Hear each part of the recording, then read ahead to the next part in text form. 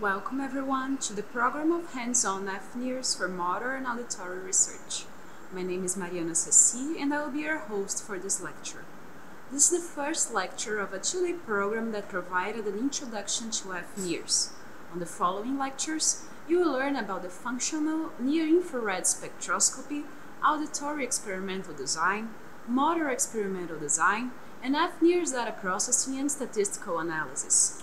This event was brought to you by the Santos Dumont Institute, the University of São Paulo, the Federal University of ABC, the Federal University of Rio Grande do Norte, the State University of Campinas, Brain Support, and NIRx Medical Technologies. I would like to thank these institutions in the name of the professors Alexandre Moreira, Alexandre Ocano, Edgar Moria, João Sato, Maria Delia Aranha, Rickson Mesquita, Sheila Balen, and Jackson Sionek, who organized this event. Here, we'll enjoy Alexander von Lühmman, Scientific Director of NIRx Medical Technologies and visiting researcher at Boston University. Mr. Lühmman is an electrical engineer and data scientist specialized on processing, analysis, and classification of biosignals. He designs biomedical instrumentation and is currently the Scientific Director of NIRx Medical Technologies in Germany, as well as a visiting researcher at Boston University. Let us all welcome Mr. Lühmman. Hello everyone, I don't know how many people are seeing this. Welcome from Germany. I'm actually calling from home office, as you might be able to see some tools in the background.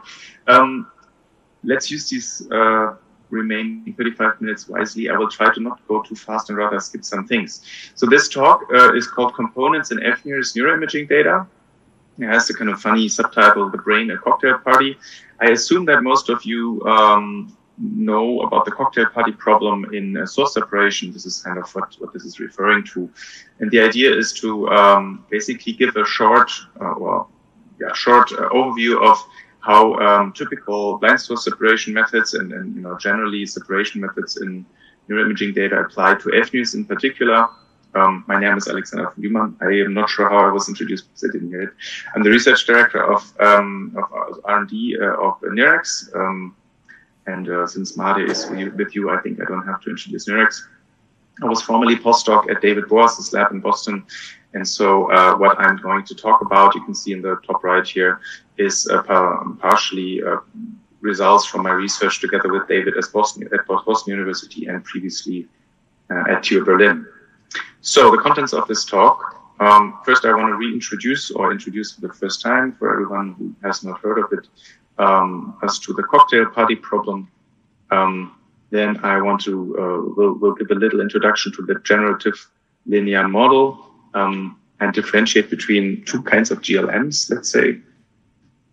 Do a short intro to blind source separation, or source separation in particular for fNIRS. Many standard approaches, but trying to convey, a bit more what matters, but particularly if you apply, for example, PCA or ICA, so on fNIRS. And lastly, and I think this is probably what most people are interested in, is then why does this even matter? So how do we apply it, for example, in BCI and in neuroscience? So a brief recap. In my work previously, I have worked with EEG and fNIRS in hybrid setups and hybrid experiments. So we are mostly going to talk about fNIRS, but many of these methods have before actually been explored in EEG. And so reminding us how EEG works very briefly. So we have basically we are measuring the summed activation of millions and billions of active synapses basically in the surface of the head. The problem when measuring EEG non-invasively is that we have volume conduction in the head. So basically at different positions measure on the scalp, we get an overlap, basically a summation of a lot of activity, and the activity is highly correlated. So for people who want to know what is actually going on in a particular area of the brain, it is very relevant to unmix the signals, unmix the data, and kind of go back to a localized activation. In fNIRS, I think I don't have to introduce too much us into fNIRS, but in fNIRS, we measure metabolic activation with near-infrared light. This is much more localized, luckily. However, we also have the problem that the signal consists of much more than the local activation in the brain. It also has a lot of components in it that are of systemic origin, of physiological origin, that we pick up while the light is traveling through the tissue, going through skull, scalp, and all those different tissue layers. Those layers add changes to the signal and, for example, systemic fluctuations.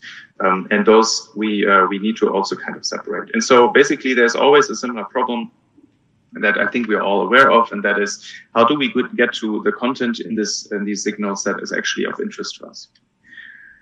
So one way, and by far not the only one, but I think it's a nice way to introducing this, is the cocktail party problem. The cocktail party problem is a typical example that is usually used also in academia to introduce to the idea of independent component analysis, and just to remind us what this usually is. So in this cocktail party problem, we have a room full of people in a cocktail party, and all of those are conversing. So they're all talking to each other.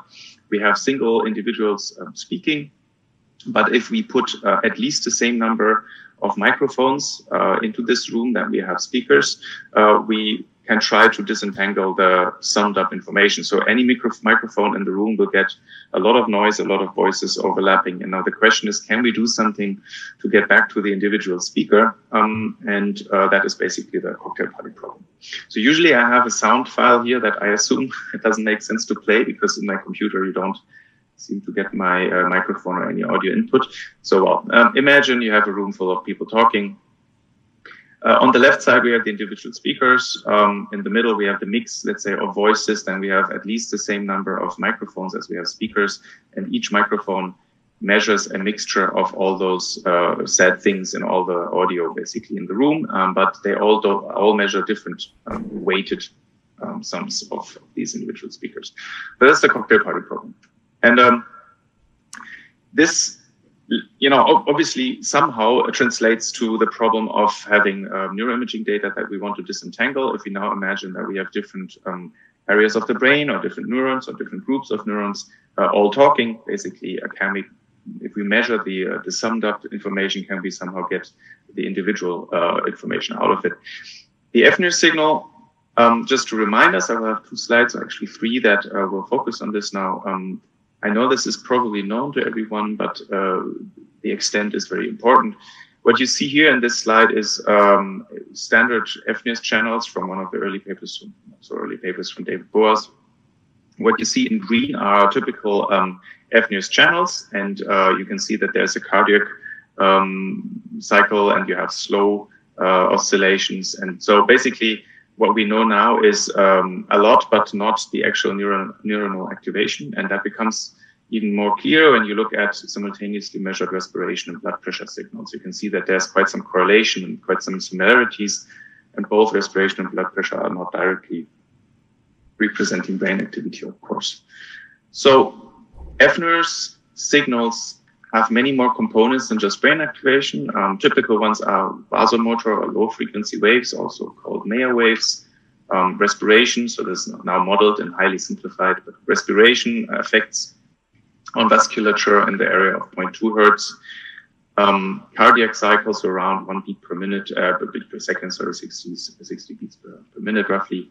That's a 1 hertz sine wave. Then we have measurement noise from the instrument, and we have motion artifact and other things. And then we have the functional signal that we're actually interested in. And all of these add up to our fNIRS signal. And you can see I put these little humans here. So again, these are different speakers. We are measuring with our microphone the overlapping information of all of those. Different way of looking at this, but the same information, just, from the other angle. We have understood by now quite well how the hemodynamic response is made up, basically what functions and what physiology in the brain and in the vasculature create this typical HRF that we're expecting in after a stimulus in oxy and deoxyhemoglobin. But again, if we look at what we measure and what is there, this is just part of it. And if you also now, so basically the typical fNIRS signal is this long separation signal here on the bottom. But if we measure other signals simultaneously on the body and around the body, we can see that there's a lot of stuff going on that is quite similar. So the short separation signal that contains information that is only in the scalp and not in the brain, respiration, blood pressure, PPG. So basically the same information than in the slide before. And I'm just repeating this because it is very important to keep this in mind in fNIRS analysis. And much of the methods and basically everything that we're going to discuss in the following evolve around this problem. How do we get back to our HRF and suppress everything else? Okay, so ways to model this so far usually are based on linear models. And so the typical linear model is the generative linear mixing model that I will now briefly introduce to everyone. So we have our cocktail party problem. If you want to formalize this into a linear mixing model and a generative linear mixing model, then one way of doing this is as follows. We name every source with S, S1 until Sn. So we have a source matrix here that is time points by a number of sources. We have our observations or recordings or fNIRS channels that we denote with X with the same dimension. And then we have a linear square mixing matrix that mixes sources with certain weights, and those weights are typically unknown, into observations and vice versa. And so if you now look at the direction of going from source to observation, so from brain activation or local brain activation to the recording, which is our fNIRS, for example, fNIRS channel, then this is called forward model.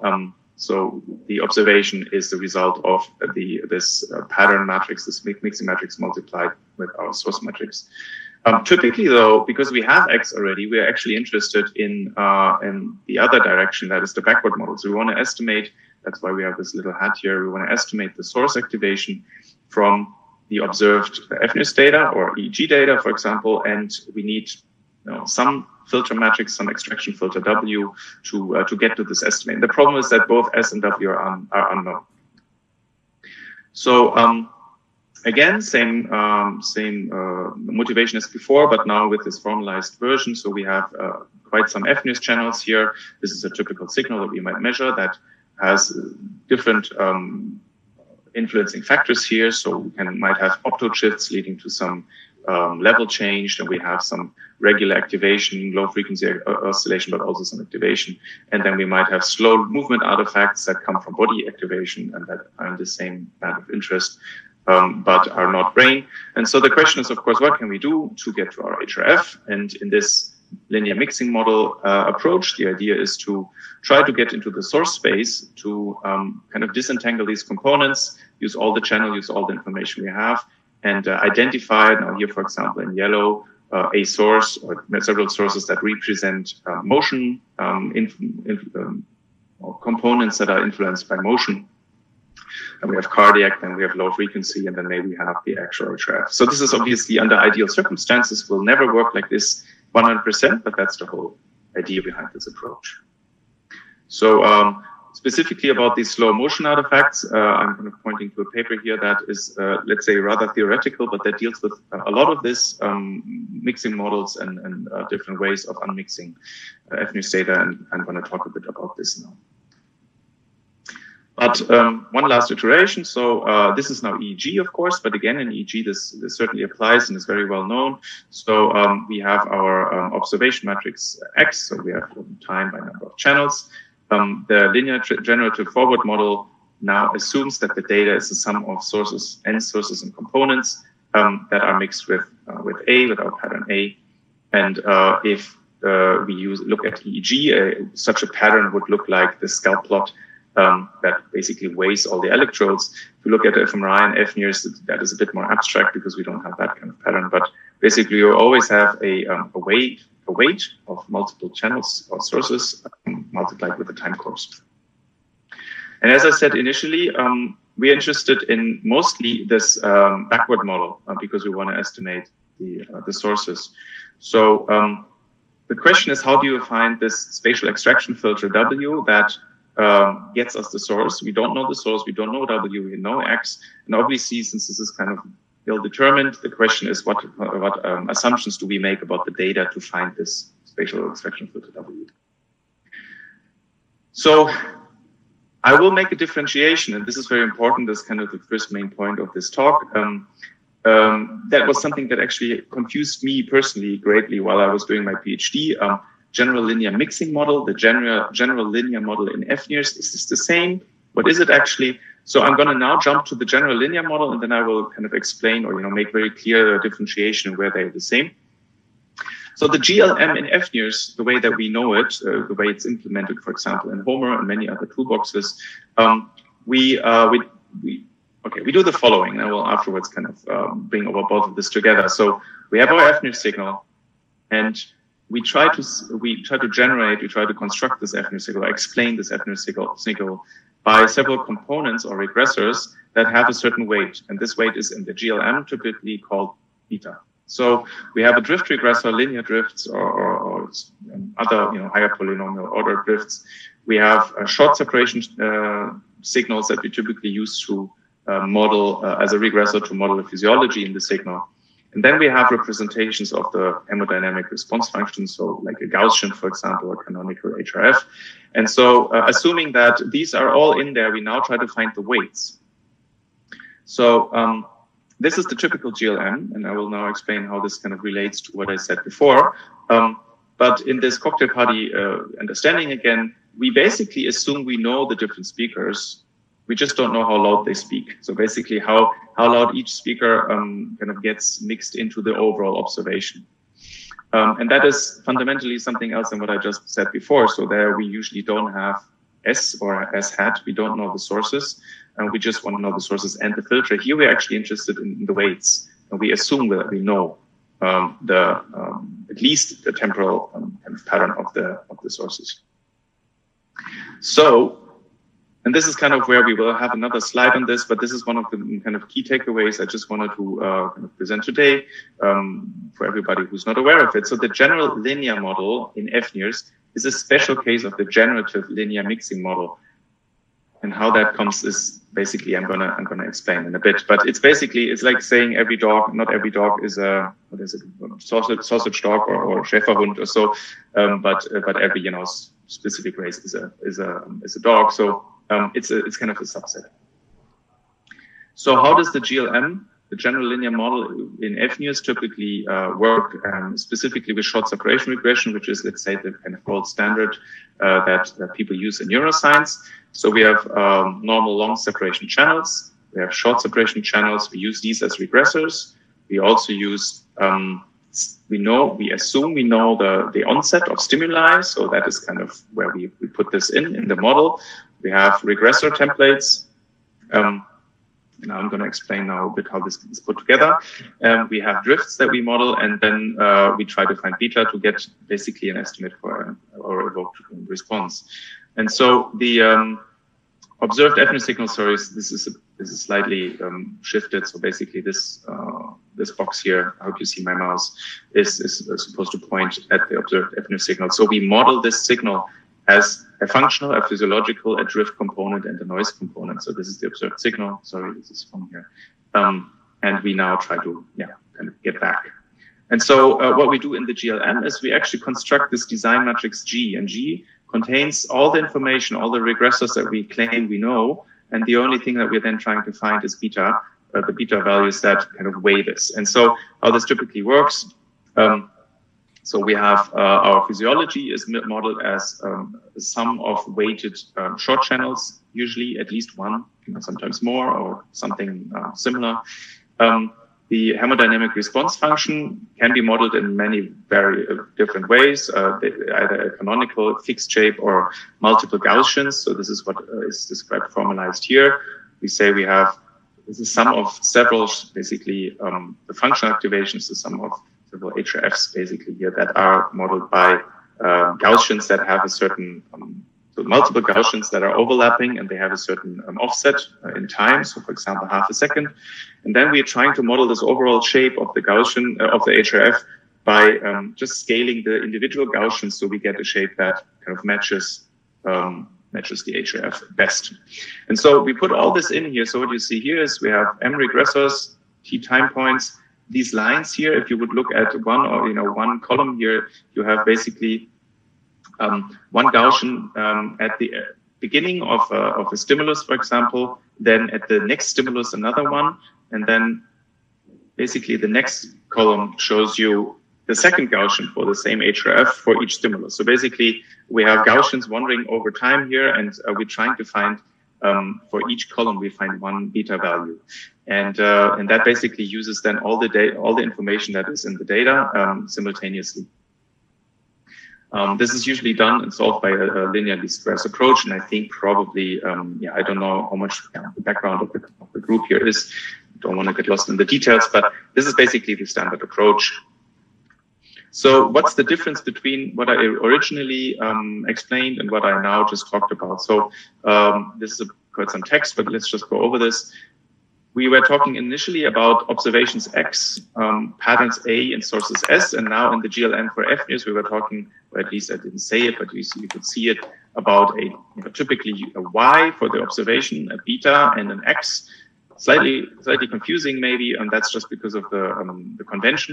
But in the end, it's both the same. So we have a linear mixing model. We just have a linear combination of time courses, basically, that explain our data. And the difference is that the point is just that every GLM is a generative linear mixing model, but not the other way around.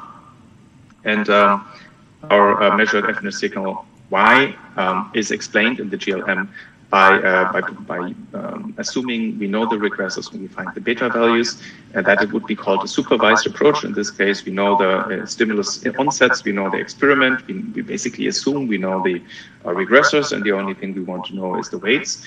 And if you look at unsupervised decomposition, in which we don't really know anything, then you would go into the more abstract, generative linear mixing model, in which we just say we have observations, we have sources, and we have some mixing matrix and patterns. Okay, now because of the time and my kind of late onset in this talk, I will go over this rather quickly because I assume that everyone has basically heard about PCA, ICA, and so on already throughout somewhere in your career or studies. But I want to briefly kind of relate how this matters for fNIRS. So very quickly, what I just already mentioned, we usually interested in the backward model. If we do source separation and if we do blind source separation, then this means that we are in an unsupervised case. So unsupervised means we don't have labels, we don't have ground truth. Typical unsupervised methods would be PCA, ICA, briefly saying PCA maximizes variance and orthogonality of sources, ICA, statistical independence, and CCA, which is canonical correlation analysis, looks at two data sets. And we're going to go very briefly into each of these in the following slides. So these are unsupervised or blind source separation approaches. And then if you actually do supervised analysis and, for example, brain-computer interfaces, then you have methods like CSP, common spatial pattern analysis in EEG, or LDA, linear discriminant analysis, and those are then usually used for feature extraction or classification. So here we have labels that help us to unmix the data. And so the topic that we're looking into a bit more now is the unsupervised approach. So PCA, again, I'm going quickly over this now, but PCA, I think most of us probably know. So we're looking at data that we try to reduce the dimensionality of, or at least identify the directions with the highest variance. So in this data, with two-dimensional data, we would have a first principal component in this direction, the second one orthogonal to this. In fNIRS, PCA is usually used or interesting to reduce systemic confounding nuisance signals. So there's a kind of highly cited paper from Zhang, 2005, where they initially proposed this, and that can be used if you use all your fNIRS channels. You do a PCA and you get the first principal component. The assumption is that that represents your systemic physiology that is kind of more or less available on all the signal channels, and then you can kind of, for example, use that as a regressor and remove it. There's also other interesting approaches. PCA is used really all across data science. I just wanted to briefly, whoever doesn't know eigenfaces, just Google this. It's pretty cool. You can use it on images, the PCA, and with eigenfaces, you get something very intuitive, very cool. It's actually also counterintuitive, but the first principal component of a face would potentially look like this, for example, on this data set. But yeah, due to time constraints, we'll skip this.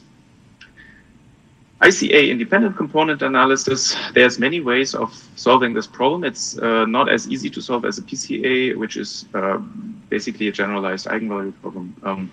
In ICA, we need to, for example, reduce or minimize mutual information. How we formalize this, we will not go into detail right now. The one thing that I want to point out here, and we'll have another slide on this, is that so ICA is very famous in EEG, especially when you have many channels. You use it, for example, for suppression of EOG artifacts or EMG artifacts, so muscle.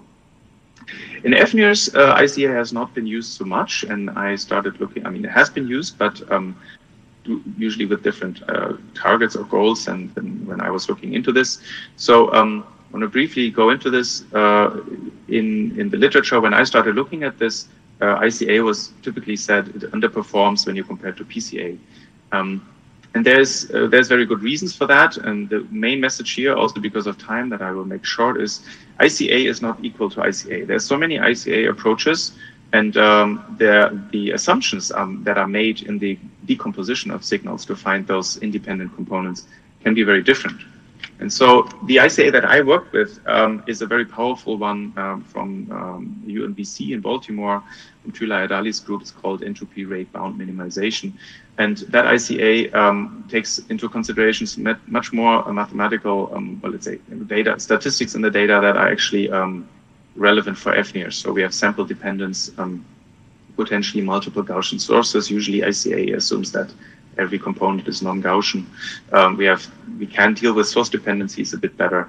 So how does this show? So what you see up here is toy data, and below you see real fNIRS data that I decomposed in the true sources. You see my real toy data. We have some HRFs that I modeled. We have some noise. We have some cardiac, some respiration, and so on. And if you use fast ICA or ERBM, fast ICA is a very famous, widely used ICA, but we can see that the result in the decomposition varies greatly. And you can see that with ERBM, we get much better reconstruction of the true sources. And that is basically the main message here. Not being able to go into too much detail is, if you want to use ICA and fNIRS, be very aware that you need to understand kind of what is the assumption in the ICA that you apply, and that the performance can vary greatly depending on the assumptions.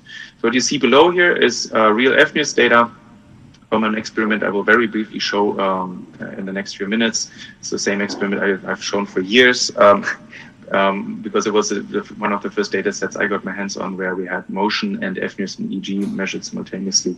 These lines are basically button presses, and you can see basically these peaks here are motion artifacts. And the goal was, if we do ERBM on our fNIRS data set, maybe we can find components that represent motion artifacts, and the other components, for example, here, Mayer waves and cardiac, and then we can separate this very nicely.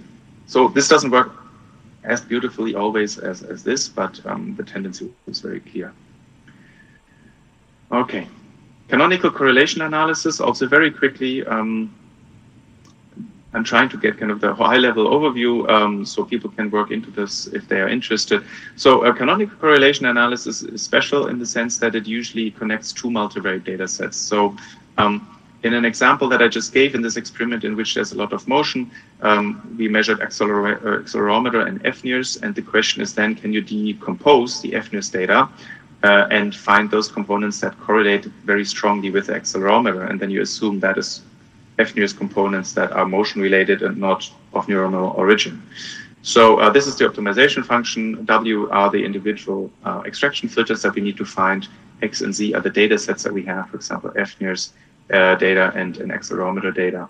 And this is actually, again, a generalized eigenvalue problem that is rather easy to solve. So in this example that I just gave, just to give a better intuition, CCA can work like this. So what you see here is low-pass filtered fNIRS data, raw intensity data from this experiment that I just mentioned. We have multiple motion events, people, bending down, stretching, pressing buttons. You can see, or during the experiment, you could already tell, and here you just believe me, but you can see that every motion would have some effect that creates quite a high dip or, a peak or valley in the fNIRS data that we would obviously like to suppress. And now if I show you the accelerometer data that we acquired simultaneously, you can also tell that there's certainly some interrelation. But you can also see that it's not directly on top of each other. So if we look at the onset or the peak delay between these peaks here, we can see that they're not, first of all, they're not on top of each other, but also there's a delta that can differ. And so that is what we would call non-instantaneous and non-constant coupling.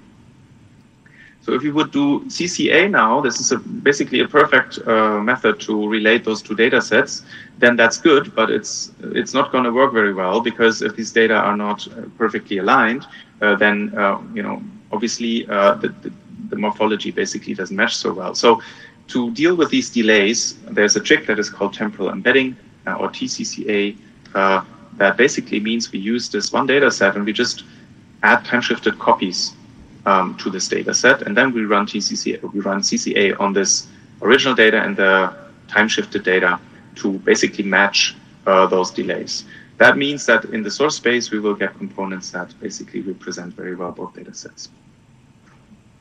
So that was probably way too fast, but overview of three main blind source separation approaches that, in my opinion, are quite relevant for fNIRS, that can be used to various degrees. And this slide now just summarizes the challenges, and that is very important. So fNIRS signals are very challenging if you want to decompose them well with PCA, ICA, or SDCA for the following reasons. We have localized and global components, or signals and artifacts in our fNIRS channels. So if you have your heart rate, for example, the heartbeat is a global signal, let's say a systemic signal that mixes into the fNIRS channels, but very differently depending on vasculature, might have different delays and amplitudes. We have non-instantaneous, non-constant, and non-linear coupling. And why I put the non-linear in bold here is because clearly this violates the assumption of a linear mixing model. So the question is always, how much does it hurt us to ignore that? But that's why I'm just pointing this out. Physiological noise is colored. So what that means is there is sample dependency. It's not white noise, but it's, for example, pink noise or so. And there's sample dependency, which also means that ICA, if you use ERBM ICA, that takes sample dependency into consideration. That is one of the reasons why this approach works much better, or can work much better. And then there might be dependencies between sources. And of course, if you assume independence, then this makes it a bit more tricky. So again, an example in fNIRS is we know that respiration modulates also the cardiac signal in the fNIRS, so just the amplitude. And so there's clearly those two, let's say, otherwise potentially independent signals are not independent. Also physiologically, they're not really independent. But so that is kind of important to take into consideration. There are two papers I want to recommend. One is from Ted Hubbard in 2016 in Neurophotonics on the statistical properties of noise in fNIRS. So there he talks a lot about also different kind of ways of modeling this and dealing with this. And then we have a rather recent paper from Dominic Weiser and Felix Scholtmann, Martin Bock's group in ETH Zurich, that is dealing with or making the statement that short channels, if you measure them on the head, one channel doesn't cover it all, but it's actually quite heterogeneous. So if you have 4 or 6 or more short channels, they do measure different, let's say, components, and they might be all important if you want to do short channel regression. Okay, so to stop, and unfortunately, there will be basically no time for questions, I assume. I'm sorry for the delay in the beginning. I want to just put all of this together.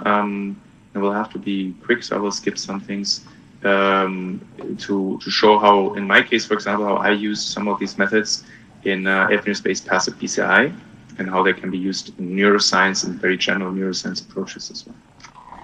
So an experiment that I just mentioned before that I show very often, I will go very quickly over this. In short, deals with mental workload in freely moving subjects. Back then, this data set was recorded with my self-built hybrid EEG fNIRS headgear that is called M3VA. It doesn't really matter because by now there's hardware like, for example, the NIRx systems, of course, also others that allow you to do mobile measurements that also enable you to measure accelerometer signals on the head. And so with any of such systems, you can repeat an experiment like this. I'm just briefly showing you the video. I will not explain you the paradigm because of the time, but what is relevant is just that in this 2 times accelerated video, you see a participant pressing buttons. He basically does a spatial n-back task, trying to remember certain colors, pressing buttons if a certain condition is met. And you can see that he's moving quite a lot, bending down, stretching up. And that is, of course, a nightmare for the signals. And so what you see here, this is something I showed before, is basically from this data set. So every gray line is a button press event or a start or a stop of the trial event. And you can see here in the accelerometer signals how these, and then delayed in fNIRs, show peaks and valleys. And so the question is, what can we do about this? Because obviously, if we don't do anything, the NIRS signals will not be robust. It will not be very helpful to do what we wanted to do, and that is to classify the mental workload. So to basically classify. I'm just getting a message from Mari. I do not hear anything yet. No, I'm sorry. I will be very quick now because the time is not enough. We'll skip this. If you want to learn more about Blizzard, that's kind of a framework that combines all these blind source separation methods I mentioned. You can read it up. It's on NeuroImage in 2019, I'm the first author there. So if you want to find it, you know how to. Just to show you, we were able to reject these big peaks and valleys quite strongly in our in the fNIRS data, which then helped us to do the classification that I just wanted to briefly show to motivate. We used fNIRS accelerometer and EEG data.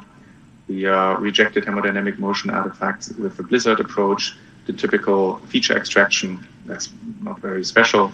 In EEG, I'm just going to skip this here. We did kind of some other appropriate measures and then ran a tenfold cross-validation based classification pipeline with regularized LDA. And what you see here now are the results. Maybe because of the time, just look at the numbers. So we discriminated 0 versus 1, 2, 3 back. So basically baseline task versus anything that might require mental effort. 1 versus 3, which is basically low versus high workload, and resting state versus high. And with fNIRS and EEG and fNIRS, we got classification accuracies between 80 to almost 90% on the group average, with 94% significantly better than chance. So in all in all, quite challenging data, and that is why I wanted to show this. This is all based on blind source separation. So I'm going to stop now. I'm going to just show you that there is another method that also uses these blind source separation approaches in a supervised approach in the GLM, general linear model, that probably all of you know. And again, if you want to learn more, this is something we published together with David Boas's group. This method is implemented in Homer. It uses regressors that are more optimal than just short channels to separate components in the data. So I'm sorry for the hurry in the end, just a very pretty special thanks. So those are the groups that were all somehow involved in the work that I presented here. David's lab at Boston University, UMBC for ERBM, PTP with the M3BA units that I built, and then in TU Berlin, Klaus Lab in Glasgow. That was a very fast run, I assume. I still don't hear anyone. I think we have 1 minute left. If there are any questions and there's ways to convey these to me, I'm very happy. Okay, so the first question is by Sadie Onamini, who is a master's student in neuroengineering here at the Santos Dumont Institute. He asks, for a beginner in fNIRS signal analysis, when a blind source separation is applied, what do you recommend to identify each source as corresponding to a respective physiological signal? I'm not sure if I understand the question correctly, but I will try to address it. So I think the point here is that the answer is that you usually won't be lucky enough. You won't be as lucky as being able to do this. So if you do some source separation, you will not usually be able to. You usually get the same number of sources than you have channels. And let's say you did a measurement with 32 channels of fNIRS data, you will get 32 sources. It will not be that you have one source that is only cardiac and one source that is only Mayer waves and the other sources will all be kind of simply brain. It will not be that simple. But it can be that you find sources that basically carry the majority of certain kind of information. So my statement here would be, generally as a beginner, but for everyone, when you do source separation in fNIRS, you want to do something else after you did the source separation. So in source space, for example, you want to look at how at the frequency spectrum to identify whether this source maybe only or mainly contains this peak, in the frequency spectrum around the cardiac frequency of 1 hertz or so.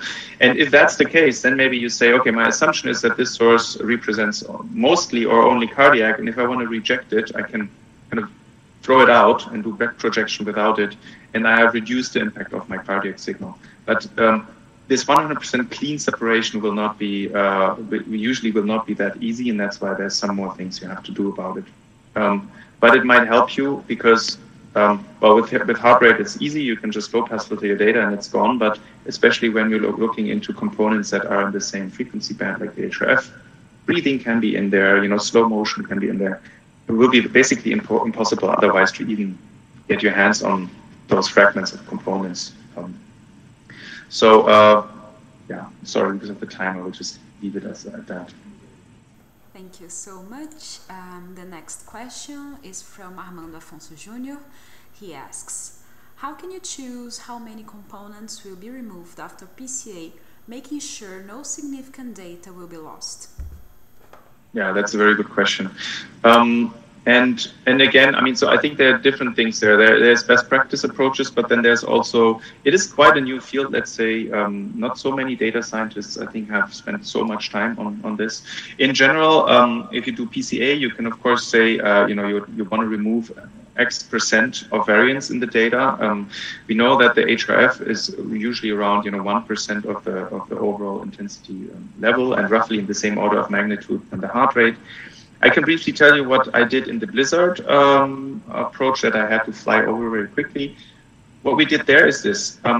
In the end, we use CCA. CCA orders components in a descending order, basically. So you have accelerometer and fNIRS, and it orders it with correlation. So what I did is, for example, I used a correlation threshold, and I said, if I want to be really strict, and I want to only throw out components that I'm quite certain are really only due to motion, I require very high correlation. So I use a correlation of greater than 0.95, or, almost 1. And you can find those components and you throw it out, and then, the confidence is rather high that you're not throwing out too much else. But there's no general answer, because it really depends on the application. It really depends on your use case. Much. And now for our last question, we have Leonardo de Castro, who asked, what movement variables do you usually collect alongside with fNIRs? Thank you. Yeah. So the very short experiment that I showed only used accelerometer, which was rigidly coupled to the head. So the idea there was that basically I want to at least capture all the head movement. And this was only accelerometer. It was not a gyroscope, was not an IMU chip with 9 dimensions or so, but just 3D accelerometer, which was already super helpful. So the paper that we published in 2020 on the GLM TCCA extension basically concluded that accelerometer and short channels, which are not capturing motion but capturing artifacts as well, are explaining most of the variance due to external circumstances. If you measure motion of the head, you should just make sure that the optodes basically that measure the signal and the accelerometer or the motion sensor are rigidly coupled so that they cannot move independently. If your accelerometer dangles around and your fNIRS channels don't, obviously there will be less strong of a connection between both. There are also now approaches that do, let's say, motion tracking with IMUs at joints, but that combining that with fNIRS will be, I think, a bit more complicated. You kind of need to model basically the body movement. So in short, if you can use a 6D IMU, maybe gyroscope and accelerometer, put it somewhere on the head, or you use an accelerometer, like for example, the NSP2 has one that you can plug in.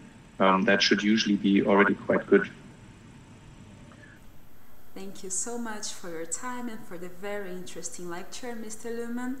This was the first of 6 lectures that are part of the program of hands-on fNIRs for motor and auditory research. To see the other lectures, please access the YouTube channel of the Santos Dumont Institute at the playlist of the program of Hands-on Years for Motor and Auditory Research. Subscribe to our channel and we'll see you at the next lecture. Thank you.